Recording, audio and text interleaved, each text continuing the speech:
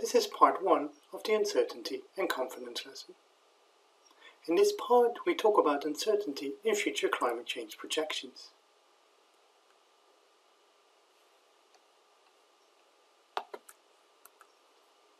The main sources of uncertainty are the future greenhouse gas concentrations, the climate sensitivity, and the model limitations. Future greenhouse gas concentrations are uncertain for a number of reasons. The main reason is that we don't know how much greenhouse gases will be emitted in the future. This will depend on how we develop. Do we develop fast and sustainable, or slow and unsustainable? And what will be the human population?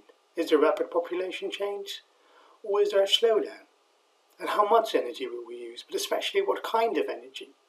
Will we quickly change to renewables or keep on using fossil fuels? Also, land use change has a big impact on greenhouse gas emissions. Large-scale forestation or deforestation will have an impact on the future greenhouse gas emissions.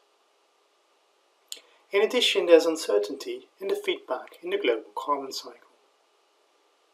Large parts of the CO2 that we emit into the atmosphere is absorbed by the oceans. It is unclear if and how this will continue in the future. Also, natural ecosystems take up significant amounts of CO2.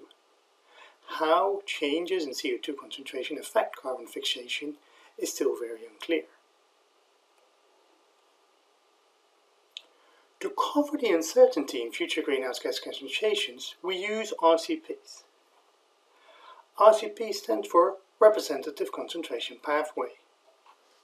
The RCPs aim to capture different future trends in future greenhouse gas emissions. The 4 RCPs range from very high to very low.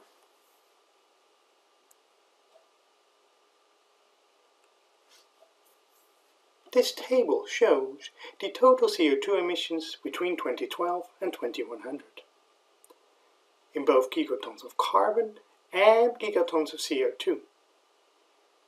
In this table you can see that there is a large difference in emissions between RCP 2.6 and 8.5.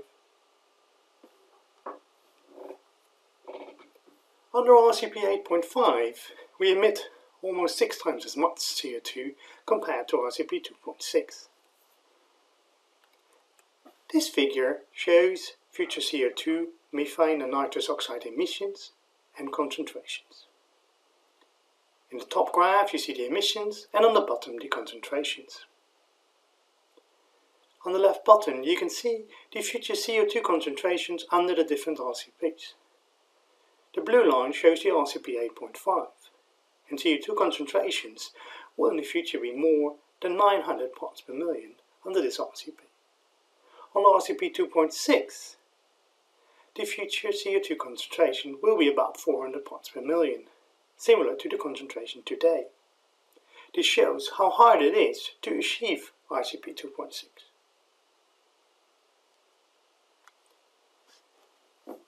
Another source of uncertainty is the climate sensitivity.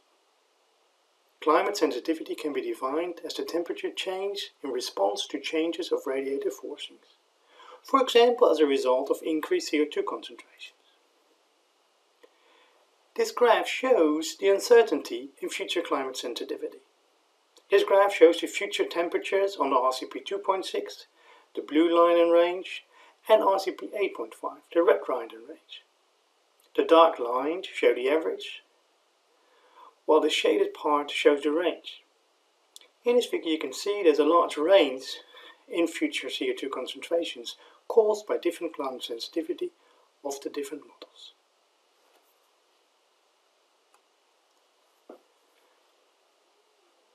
Another source of uncertainty is caused by limitations in the model. The main model limitations are incomplete understanding of the climate system, the large grid boxes that are used to simulate the climate due to computational limitations, and the limited data that is available to validate the models. There is especially limited data available for the oceans, while the oceans play an important role in our future climate. the warming of the ocean determined for a significant amount the warming of the globe. So how do we quantify these uncertainties? Future greenhouse gas emissions we quantify by using a scenario approach, for example RCPS. Climate sensitivities and model limitations are studied by using different climate models. A global climate model is a model which is able to simulate the climate on a century timescale. The uncertainty is then quantified by using different model runs of the same model or by comparing different climate models.